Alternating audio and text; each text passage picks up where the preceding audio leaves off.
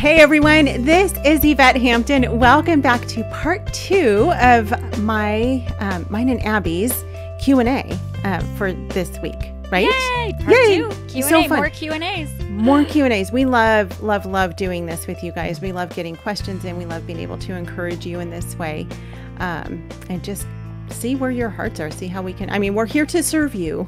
Yes. And we hope our greatest hope is that in every answer, every A to your Q, we're pointing you back to the Lord and pointing you back to his word. Yes. That's our heart for the whole thing, is to say, my homeschool looks different, but we're going to point you to the orchestrator of it all. That's right. That's right. All right. So let's jump into our next question. And this one says, how do I homeschool my son, age 11, who's uncooperative? He fights me on everything, and I'm feeling so defeated and overwhelmed. You want to jump on this? Yes. Okay. I read this, and immediately 2 things came to my mind. Age 11, I feel like everything changes. I feel like at that 11-year-old age, there is a shift. And you know what? I thought that, and then I found, I'm going to give you some resources. I found this amazing book. I don't know if you're listening, I'm going to tell you. It's called No Longer Little, Parenting Tweens with Grace and Hope. And it's by Hal and Melanie Young. And this book really gave me insight. It's not just boys. It's also girls. There's a lot going on in an 11-year-old, a lot going on.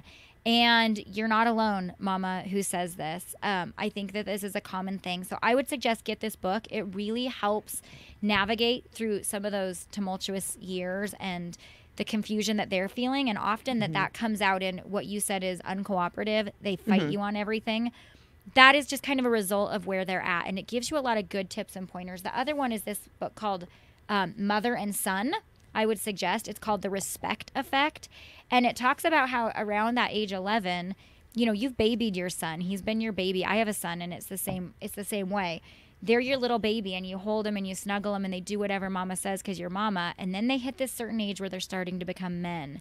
And in their nature, they don't want to be told what to do by you. Yep. And so there is this new dance that you're going to have to dance on being his authority and his teacher, but at the same time understanding that he's coming into a manhood and he is naturally learning to assert himself in a new way. And your relationship with your son, which is very unlike daughters, it's not like that with daughters.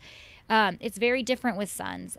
Your relationship very much shifts at that season. So both of those books are going to give you, and I could say it on here, but they've said it much better. That's why they wrote books on it, on how to deal with sons at age 11 who seem uncooperative and seem like they're fighting you on everything. And that you are, it says, feeling defeated and overwhelmed. So we want you to know that we're praying for you. You're not alone. Yeah. This is normal, but there are answers out there. So it's just going to be a shift with a son to understand how you're going to relate to him differently in this season and moving forward. Yeah, I am so glad you could answer that, because I have a family of all girls. I come from a family of girls. I only have daughters and 5 nieces. And so it's hard for me to even wrap my mind around what it's like to homeschool a son. You know, because they really are. God made them male and female. They're very different. But I would say, too, for those with daughters, this one, the No Longer Little book, it talks about daughters, too, because they go through a shift at 11, too. Yes. Oh, my goodness. Do they Hormones. go through a shift? Goodness. Yep. So, you know, it's not just sons, but there is something different about sons. So I cannot recommend that book enough. Yes. Yes. Okay. We will link to that in the show notes as well. And thank you for that. So let's take a quick break, and we'll be back in a minute.